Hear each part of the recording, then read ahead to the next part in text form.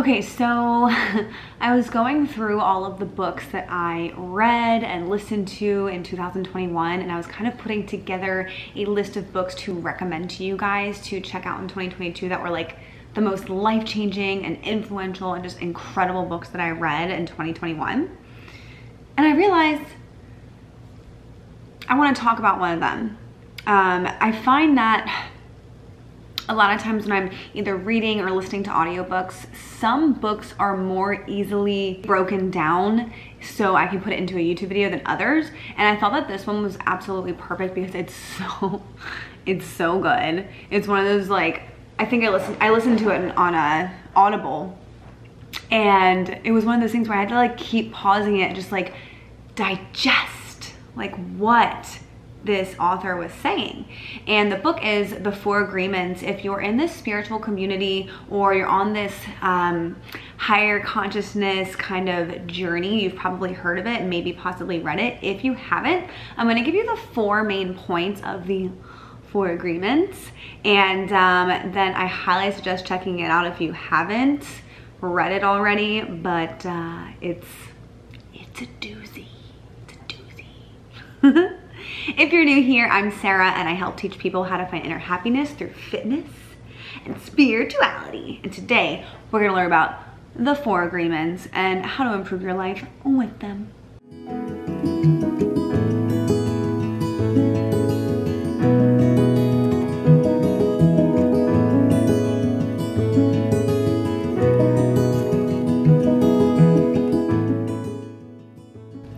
So the first agreement is be impeccable with your word. It's so funny because, you know, we're taught that like little joke saying thing when we're little, you know, sticks and stones may break my bones, but words can never hurt me.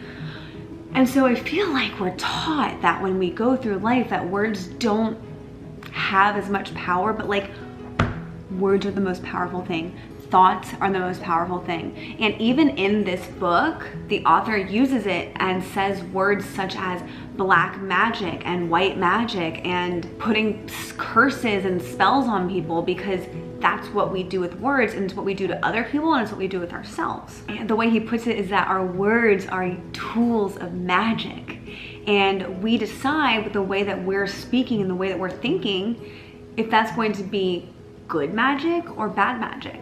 Are we using our words and our thoughts to improve our lives and others, or are we using them to tear ourselves down and tear other people down? Because everything comes from a manifestation of our words, our actions, and our thoughts. And in using these words and thoughts and dreams and all the things that go in our little noggin, you can create the most beautiful dream around you.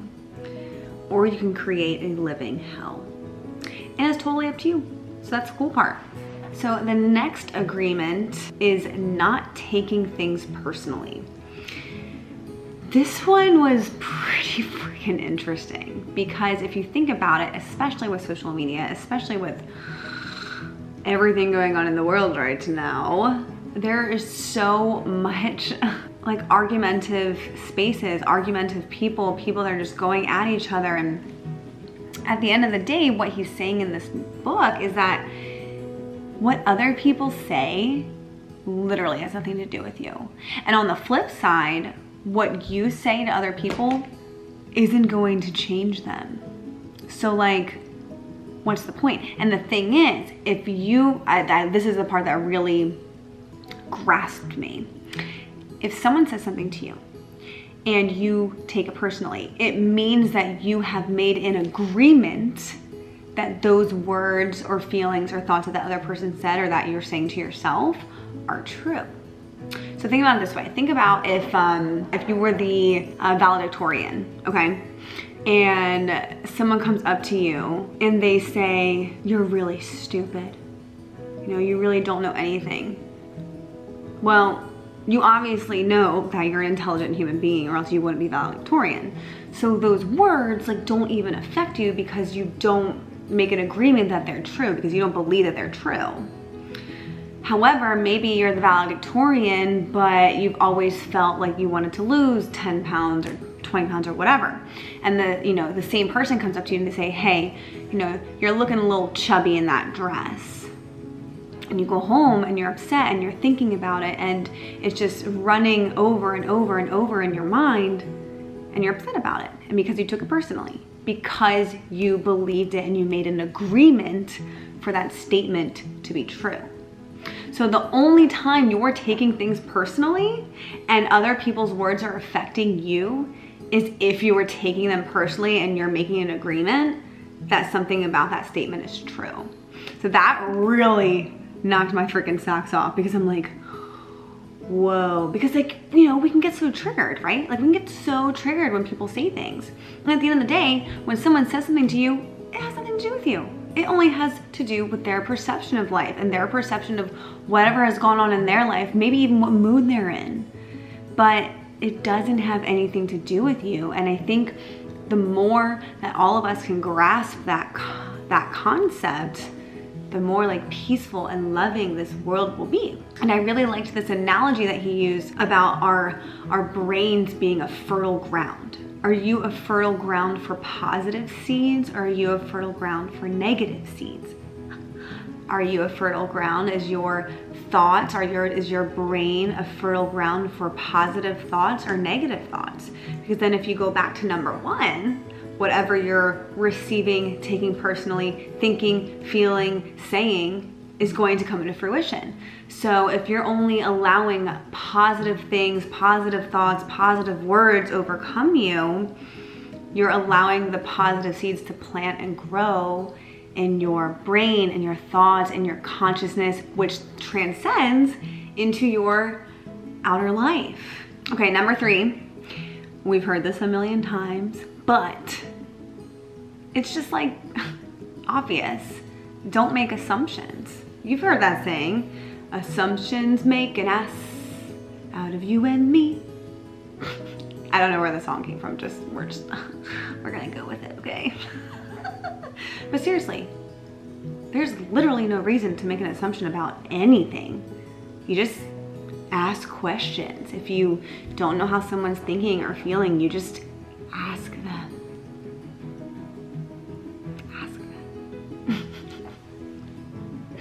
Like, it seems so obvious, but like, how much do we all do that? Like, someone's, for example, I have a really good friend of mine, and I texted her last week, I think last week, and she sent me a response. Didn't say anything negative, didn't say anything, but I took it as a negative response, and I was like, oh geez, sorry, like, don't know what I did to offend you. And then I caught myself, and I'm like, wait a second. Okay, so my roommate is on a work call and he's really freaking loud. And it's like, our house is so open that sound just travels. So I thought we come outside because it's actually kind of nice. It's not nice out, it's cold, but it's supposed to snow a little later. But it's not too bad. So I figured we could finish up out here. Okay, anyway, so we're talking about not making assumptions. I think the biggest point of this that really grasped me is people can't read your mind. Like, I think that so many of us expect our friends, our significant others, our spouses, our kids, our moms, our dads, or whoever to read our minds. And it's like, logically that doesn't even make sense. You know what I mean? So like, it says, don't make assumptions, but like, just communicate better. Like, that's the way I interpret that. Like, just communicate better. If you have a question, ask. Don't be passive aggressive. Being passive aggressive is such a waste of time and energy. Assuming things about people is such a waste of time and energy. Just be direct. And like, don't be scared of the way people are gonna take that, because like, people appreciate directness. Like, look, I'm in sales, and I've always been very direct and to the point, and like, hey, I can either help you or I can't, and like, that's the bottom line. And that's why I do well in my career. It's because people are like, oh, I appreciate you not being all salesy and saying all this like sales jargon and try to like push me and corner me. It's like, just be direct. Like, hey, this is what I can do for you. Does it work for you? That's literally it. And that's how you should be with every interaction that you have, no matter who it's with. Stop assuming shit about people. And if they assume things about you, again, referring back to number 2, it has nothing to do with you. It's not your problem. It's literally not your problem. For example, if someone says, you know, hey, you know, they invite me out for plans and maybe I don't feel like going out that night because I'm a little hermit. I used to feel really, really, really guilty about that. And now it's kind of like, well, if you have a problem with like me not showing up or whatever the case may be, like, that's on you. Like, that's not my shit. Like, that's your shit. Like, that's your problem. Like, if you want to be upset or annoyed or angry or whatever with me, okay, enjoy that feeling of negativity, because I ain't having it. I'm gonna be curled up with my little cat by a fire watching a movie, and I'm not upset, so you should not be upset, okay? Anyway, let's talk about the 4th and final agreement, and that is always do your best. And your best is what he says is different every day. And I think like, I think that that's such a big point, because we put so much pressure on ourselves, and it's like, there are just days that your best is going to be like a number 1. And then there are days where your best is gonna be like a number 10. I get stuck in this cycle of, well, I should be doing more, I should be doing this, blah, blah, blah, blah. And recently I've taken on the whole mentality of like, I'm not gonna do anything that I think I should be doing. I'm gonna be doing things because I want to do them. That should be something that you consider when you're thinking that, you know, you're not doing enough. If one, ah! My camera's gonna fall. That was almost scary. Ow, I cut myself though. And one of the things that he also mentions in this this section of the book is not to only work for a payday. And I think that's what a lot of people are talking about when they're like, you know, if you follow your passion or you do something you do what you're passionate about in life, you'll never work a day in your life. Because what he says is that if you're taking action aside from some kind of reward, whether it's money or something else, you're just gonna be happier. They did like experiments, I think, what was I reading the other day? They did an experiment on, it was like young children. I think they were like the ages like 4 to 7 or something like that. And they loved to draw. And then all of a sudden they like experimented with these kids, like, well, what if they get graded on these drawings? What if they do this? And what if they have to do it X amount of time a day? And it literally killed their love for painting and drawing and art. So it's like, you have to find this balance of doing something that you love, but also not drowning yourself in it to where it takes away your passion for it. But I think the bottom line is the way he closes out the book, which is like, if you follow my channel a lot and you see a lot of my videos, this is something I truly believe in, and that is like, happiness is freedom and love. Happiness is freedom. Comment below. Happiness is freedom and love. It's playing like you were when you were children. It's exploring different careers and parts of the world and things to do and activities, and it's having fun. And like, that's the whole point of this book, because our victim mentality, judging ourselves and others, and our belief system is what keeps us from being who we truly are.